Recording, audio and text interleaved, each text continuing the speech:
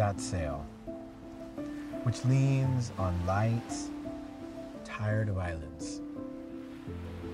A schooner beating up the Caribbean for home. It could be Odysseus, homebound on the Aegean.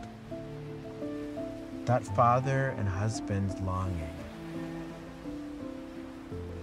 Under gnarled sour grapes.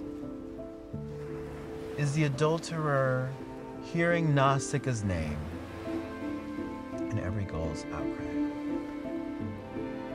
This brings nobody peace. The ancient war between obsession and responsibility will never finish and has been the same.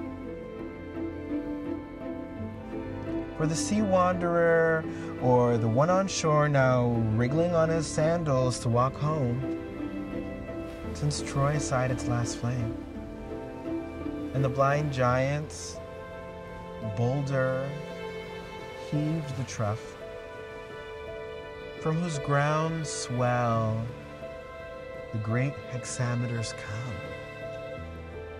to the conclusion of exhausted surf. The classics can console,